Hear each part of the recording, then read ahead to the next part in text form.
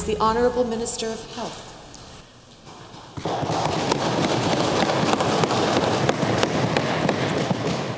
Thank you very much, Madam Speaker. I rise in this House to speak in support of the Speech of the Throne, and I'd like to take this opportunity to tell you a little about the constituency I represent, my personal journey, and why I'm so proud to be a part of this government caucus, and how our policies are going to help those who elected me.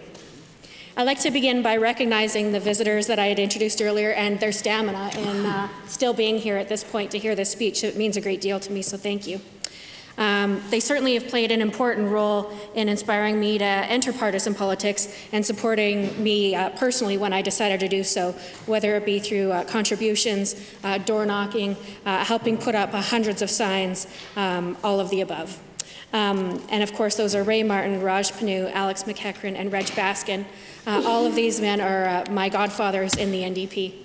As well as many others that I will mention down the road. I also had asked Star Curry to be here. Star is the president of our Women's Caucus and has made it her primary volunteer duty to make sure that we get women to run for the NDP, and has had that task as a key charge of hers since the early 1980s. So certainly really appreciate her support of myself and other women candidates in our party and making that a priority going forward.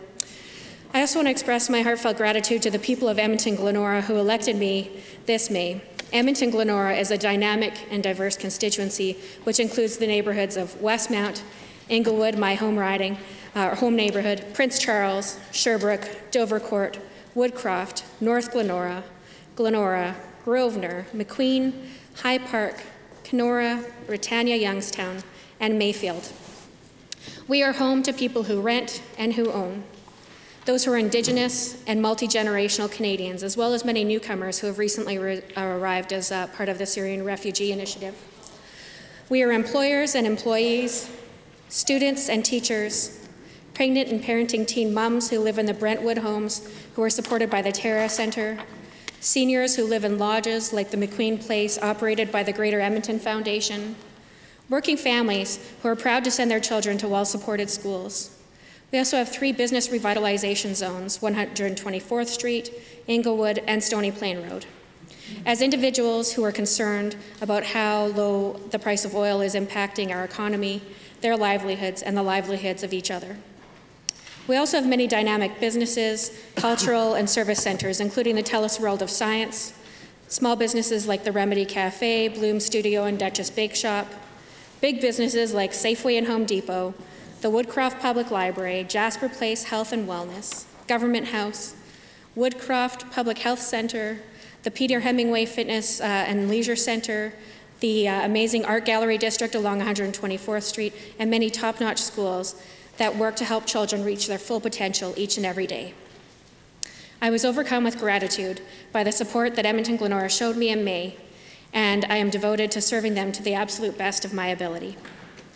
They told us in May that love is better than fear, and that a welcoming and inclusive world is one that they want to continue to build. They told us to support jobs, support families, to be a government that operates with the public and the citizens of Alberta always at the top of mind. I'm proud of my Alberta roots, growing up in the rural communities of Altario, Castor, and Canuso. My parents were faithful public servants, a teacher and a principal. They instilled a sense of service, a love of learning, and a pride of public education. And you won't be surprised to hear that my father did not encourage me to follow his career pathway. As a principal during the deep cuts of the Klein era, my dad had to make tough decisions that resulted in staff members being laid off, class sizes increasing, less one-on-one support for students who were falling behind, and even went so far to take every other light bulb out of our school. So when I asked my dad for career advice, he discouraged me from mentoring teaching because both he and my mom felt incredibly disrespected by that government of the day. And their reward for making very tough decisions, as I just mentioned, was a 5% pay cut to both of them.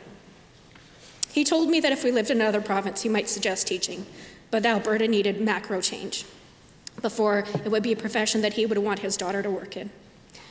And it may not surprise the honourable members in this assembly that I'm stubborn, however, and that I did follow my own heart and chose to pursue education and a teaching career.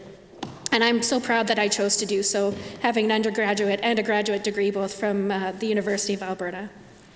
And while I was completing my MEd, I had the pleasure of getting to know the Honourable Raj Panu. My parents had always told me to work hard and ask people that I respect for advice, so I did just that. And as I mentioned earlier, Dr. Panu recommended that I get involved in politics as soon as possible. I took that as an endorsement for applying on a job and a reference. So I had heeded his advice and I applied for a researcher position at the NDP caucus. And Mr. Speaker, this was the beginning of my beginning. I had the honor of working for Raj Panu, Ray Martin, the current education minister, and our government house leader, as well as our premier. And every one of them has made a significant contribution to the people of Alberta through their public service and has supported me personally along my political path, and I am forever grateful.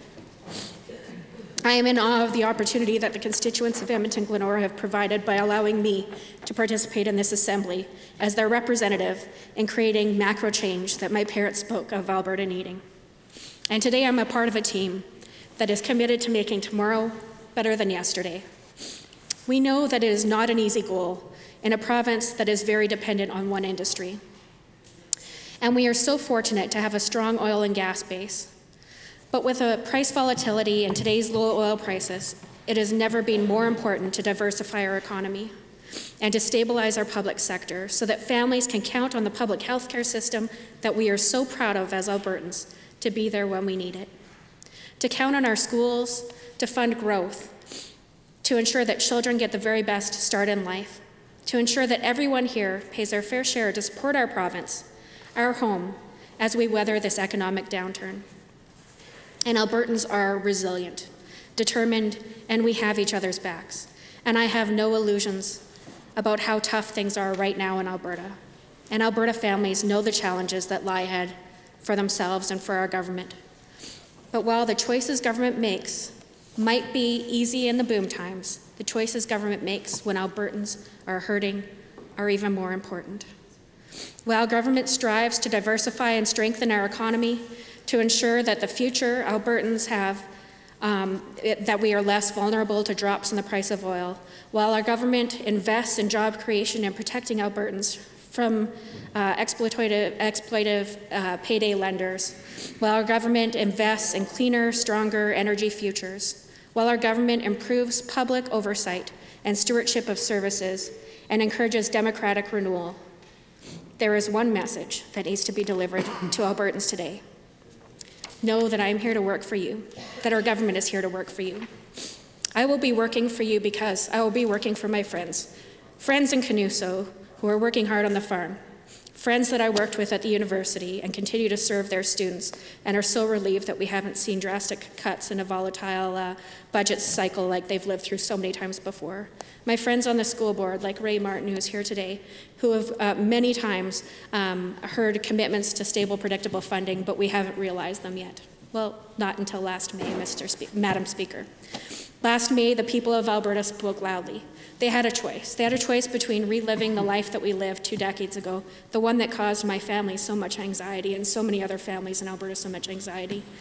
The reality that we've continued to allow for deferred maintenance to increase throughout the province. We hear that from both sides of the House, how devastating it is that we've got buildings that aren't in the best condition, that our children deserve better, that our hospitals deserve better, and it's true. And the only way to get through this is to continue to invest in each other and support each other. So I'll be working for the kids, working for the teachers that they learn from every day, working for the nurses and doctors their moms and dads depend on to keep their families healthy. And I'll be working for my mom, who first taught me what a privilege and responsibility is to serve the public, a lesson I take to heart every day in this province, and for my dad's memory, who I think would be very proud of me today.